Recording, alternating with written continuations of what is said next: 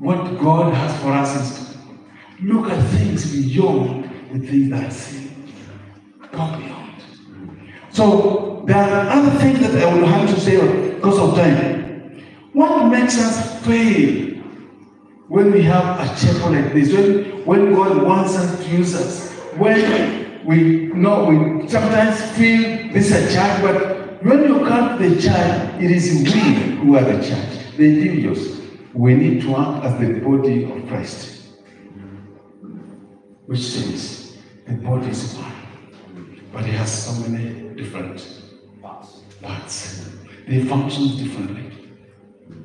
When my head gives me headache and I want to go and see the doctor, will I leave the head in the house or I leave my body in the house? No, you go the whole body. When I go and see the doctor, he asks me, what's your problem? Who tells the doctor it's my headache? The head. The mouth. The mouth, isn't it? And the feet to clear. When we are given tablet by a doctor to take, The hand. how does the tablet get into your body? The hand. There's the hand issues. There's the mouth issues. There's the tongue issues. They work together. Can you tell the head, because you are sick, you remain here, the hand and the leg is going to bring for you the tablets? No. So I'm saying this is going to be a place for all of us to go together. Hallelujah. Let the right leg do its function, the left leg. The right hand, left hand. The right ear, the left ear.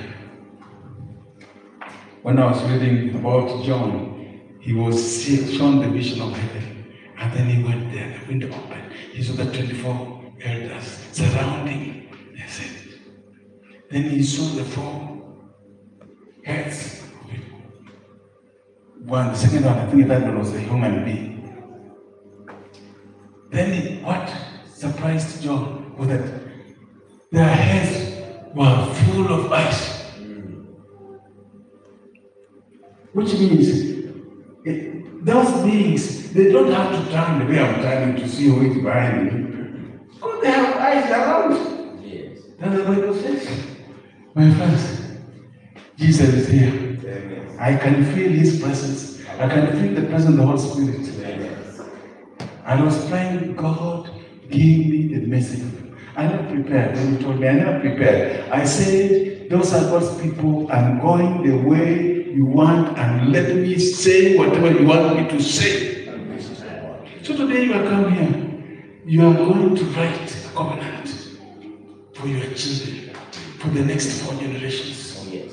A generation merely is about 70 years. So, if you make the covenant correct today, you now have 280 years that your family is going to enjoy. Amen. My friends, don't miss this chance. Amen. Lord. Hallelujah. Wow. So we bless first generation, second generation, third generation. If we can merely put at around 70 years as a generation.